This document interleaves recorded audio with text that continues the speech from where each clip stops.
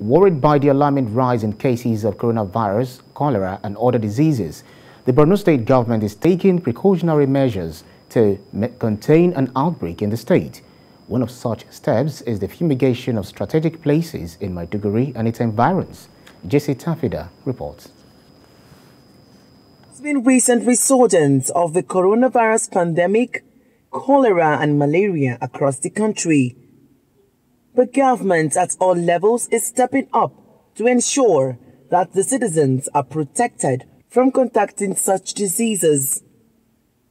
Today, the Borno State Government has commenced the fumigation of markets and other strategic places across the state. The Commissioner for Environment, Kakashehu flagged off the exercise. The exercise is to be carried out in phases. A timetable has been drawn. Each and every day, a particular neighborhood would be visited and fumigated. Now, all sorts of chemicals, substances that made up pesticides are available in the stores. We are going to curb mosquito and fight malaria. We are also going to be very proactive with a view to averting any pandemic like cholera or any other unknown or known diseases. The State Environmental Protection Agency is in charge of the fumigation exercise. Residents and business owners say the exercise is coming at the right time.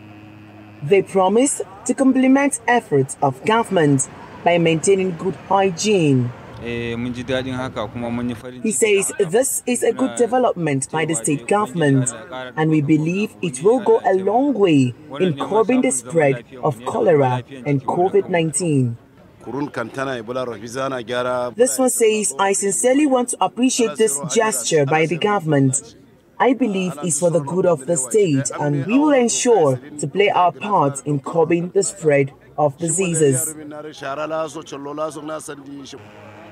The exercise is expected to reach out to other places such as IDP camps. The Maiduguri Monday market is one of the places that used to record high influx of people every day.